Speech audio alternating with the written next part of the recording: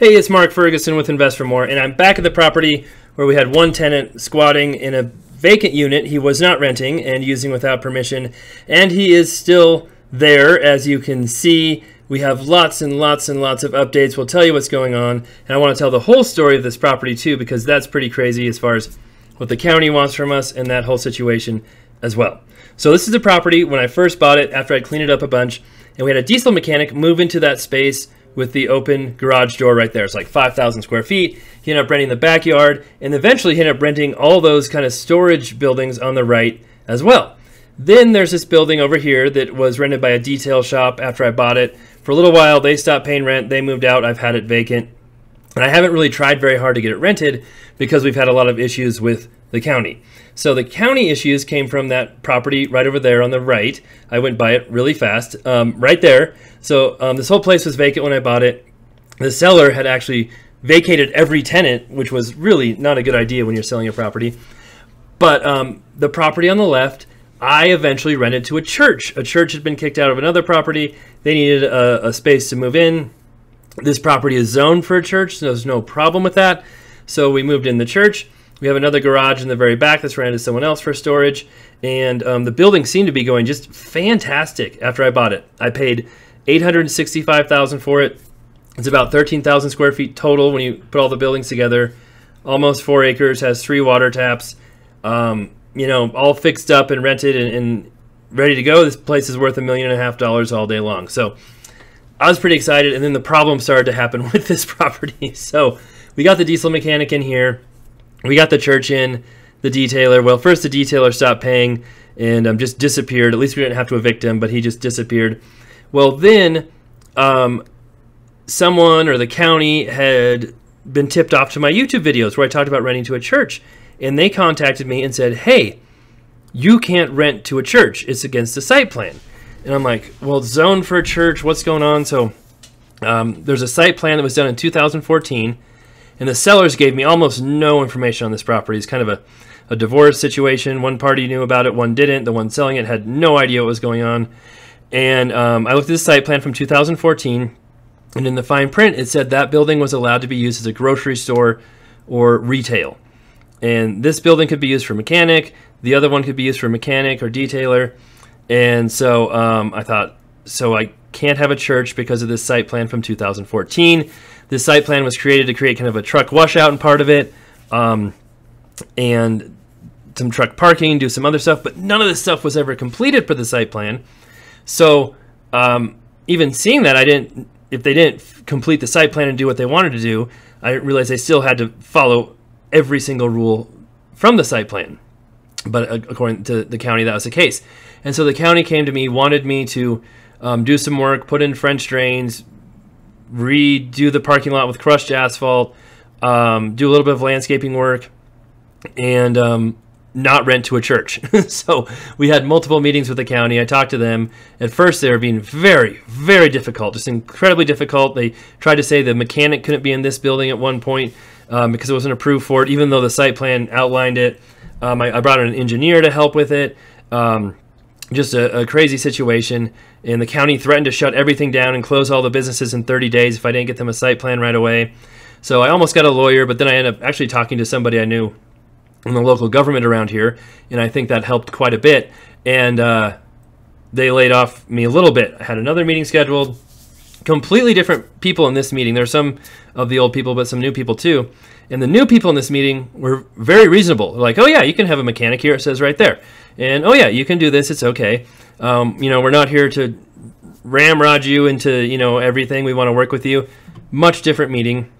And so at that point, we outlined what we want to do, what we're going to do, got the engineer involved. And, you know, when we first started this, the engineer, you know, the county wants to amend the site plan to allow a church there and some of the other uses and different stuff. And our engineer's like, okay, we can do that for, you know, a couple $1,000s, no problem. Well, then after subsequent meetings, the price tag raised to $11,000 for just the engineer's costs because the county was requiring so many different things and wanted so many things done. And then after another meeting where people are being more reasonable, that cost had dropped back down to $5,000 for the engineer, or in that price range. So a little more reasonable. That doesn't count any of the work we have to be done, just the site plan amendment. So we got to this point. the church's lease is up in December. The diesel mechanic has been doing pretty good. We've got the engineer is getting started on this, but they're backed up. I've got a bid for the crushed asphalt there. We had the building inspectors walk through the church to make sure it was safe. There was nothing wrong with it. They tried to say I redid all the electrical and all the HVAC and all this stuff without permits, which I didn't do, and my videos show that. But they walked through it. They said that was okay, it was safe. And so here we are still waiting for the site plan stuff to go through. And we ended up finding the French drains were actually installed that needed to be done, so that was nice. And along the way, I've been communing with the county, talking about them, showing them, what we found, what's going on. And some are great, and some are like, oh, you're doing nothing, you're not communicating with us, we're going to shut you down. So it's interesting, to say the least. And I've talked to other people in the county, too, and it's not just me this is happening to. This is not, they aren't targeting me, they aren't going after me. It seems to be something that's happening quite a bit. So and another interesting thing was, supposedly, and the county even told me this, they're not supposed to go after people or enforce these things unless they get a complaint from someone. They're supposed to get a complaint, is supposed to cause a problem, a nuisance, and their reasoning, which they told me was, well, we saw your YouTube videos, so we could do a self-complaint. But nobody actually complained, as far as I know. It was just them deciding they could self-complaint, and there was some controversy about whether they should be doing that or not either. But anyway, moving on. This used to be a marijuana weed operation before I bought it, not while I had it. And so, no problem with that. But for me to have a church in here, that's a whole nother story. So this all happened. And then, while I've been making some progress and getting closer to having the site plan completed and work done there, again, it takes a very long time to get paving work done, engineer work done, things like that. We had the issues with the diesel mechanic, and we'll talk about that. So what happened was the diesel mechanic rented this bigger space in this, kind of Quonset hut type storage area, and his bathroom stopped working. We had the septics gone through. They're actually fairly new septics, but something was wrong. So we gave him a key to the small repair shop where the detailer was before and said, hey, you can use the bathroom while yours is being fixed. We fixed his, thought it was all good. Turns out, like a month later, someone saw his Jeep in that spot. He just had a Jeep in there. He doesn't speak amazing English, so I always have his friend who I talk to in text and say, hey, talk to this guy, let him know that. Told him, hey, you can't have his Jeep in there. It's not his property. You can't rent it. And said, okay. We checked. He took his Jeep out, thought everything was good. And then, last week I drove by the property and found this. Right?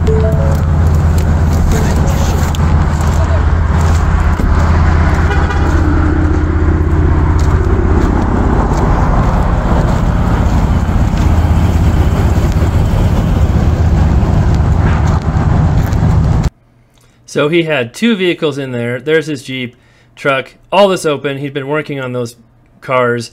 And we'd asked him before not to park vehicles in front of the shop. Turns out we are allowed to have vehicles parked in there per the site plan before, but still he wasn't leasing this spot. And this was just crazy. So I talked to him. He was in the Jeep out there. He said, wasn't speaking very good English at that moment. And then I texted his wife, who I knew spoke very good English. She didn't respond to me for a while. Then she started talking to me later the next day, said, oh, no, he doesn't have stuff in there. He's not working on them. And I'm like, I have videos. We can see it very clearly. And she said, oh, okay, I'll talk to him. We'll get all that out right away. And so there was everything there. And the next day, I drove by again because, this is something we need to check on. So I'm checking to make sure everything's out of there. I'm like, oh, garage doors are closed. That's a good sign. Of course, there's a truck parked right there. And then I was going to walk in, but I'm like, oh, I forgot my keys. I don't have the keys to it. So I got out and thought, all right, I'll just check, see if the door's open, walk inside. And I did get out and checked on the door. And guess what? It was open. And then, of course, there was another surprise after I opened the door. And I'm a little bit ahead of myself, sorry. Beautiful day outside in northern Colorado. Open the door, and then I'm like, oh, some of the stuff is gone. There was more in here before. And there's a guy right there working on the trucks still. So I talked to him. Again, he didn't speak very good English. Told my text the tenant's wife, him again. talked to them again, and this time the wife had said, well, I really want to rent this space. So another part of the story is she's wanted to rent this space, or the space where the church had it, for a while for a car dealership, but it's not approved for a car dealership. And I've told her that you can't have a car dealership here unless we get it approved for the county. It might be a while. They keep hassling me about that. I'm like, hey, we're trying to work on it. She's like, well, I talked to the county and they said you're not doing anything. So of course that made me feel great about the county after we've been going through all this stuff, that they are still saying we're not doing anything. But talked to her for a while. We discussed things. And she said, I really want to rent this space. What can I do? I'm like, you can't have a car dealership. You can have a detailer, or you can have a mechanic shop. That's all they'll let you have. And so what happened was we started negotiating, talking about it. She said she's going to check with the mechanic she knows. And we got a lease agreed to, signed, and paid for. So they are now leasing that space. They have it for rent. And they better not have a car dealership there. I've got some video of cars there. They're not for sale yet, I don't think.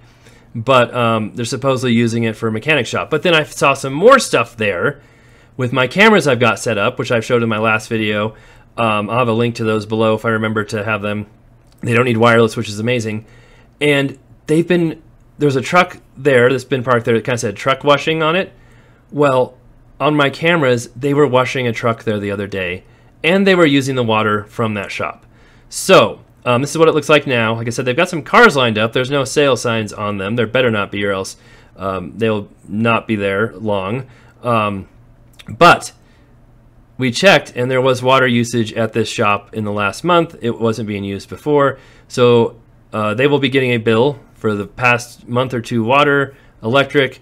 We're going to be charging them some rent for their use of that property as well. And yeah, so we are definitely going to get back some of the money and space they've been using since then. And since we signed the lease, did that, they've actually been out there washing the lot. They moved the railroad ties, or I don't think they're actually railroad ties, but some kind of other, landscaping logs around. And so now we've got them in this building. We're collecting more rent. They're my second largest tenant behind the grocery store in another building I've got. So we'll see how all of this goes from here on. But it kind of worked out in a way. I know a lot of people are saying I'm soft and too easy on tenants, and I should kick them out immediately or kick them out of the whole property. They shouldn't be renting from me anymore. It's really difficult to kick out a diesel mechanic, and especially, I don't know if, I could kick him out of that small space, but I don't know if that's grounds to evict him from the other space. You never know what the courts are going to say. They've always paid rent on time, and they do pay quite a bit of money. So it's not easy to go through that process, and it's not something I want to do right now. I think this is a much better solution, and hopefully this works out in the long run. And I try not to get emotional about these things either, right? It's very easy to get mad and pissed off and just want to, go after people. That's never worked well for me. And I'm not saying I haven't done that before. And if people, intentionally try to defraud me or rip me off, which has happened a few times, I will go after them and make videos about them and try and make their lives miserable if I can. I'm not saying I won't ever do that. I have done that. Chris Reed is an example of that too. But with our door SEO, I have a video on him. But in this situation, I think it's best to keep a calm head, work through it, see if we can figure out a solution that works good for everybody. Should he have been in there? No, absolutely not. Should he have talked to me? Yes, absolutely. Am I pissed off or mad about it? Not really. Honestly, right now I've got a lot more things I'm worried about than this. So it's annoying, a little bit frustrating. In the long run, I think it's taken care of and things will work out. And hopefully from this point forward, they're good tenants and we don't have issues like this. So there's the full story. Hopefully it works out. Of course, if they start putting cars up for sale, we'll have more videos and talk about that. We'll have more updates on the county thing. We'll see when we end up doing the crushed asphalt and regrading the lot, which I said I have a bid for to do that. We've got a few other things to do as well. So we are making progress on this property. When it's all said and done, I may sell it. And this tenant has actually expressed some interest in buying it at some point too. So another reason not to burn a bridge there. But yeah, that's where we're at right now. I'll have more updates on My flips, we just bought a new one of those with the post-occupancy agreement, which I talked about. The laundromats, the car wash, the liquor store, other commercial rentals I've got, other residential rentals I've got, and I'm sure there'll be some other new interesting stuff I've got coming up this year and next year and the year after that as well. Take care and be back soon.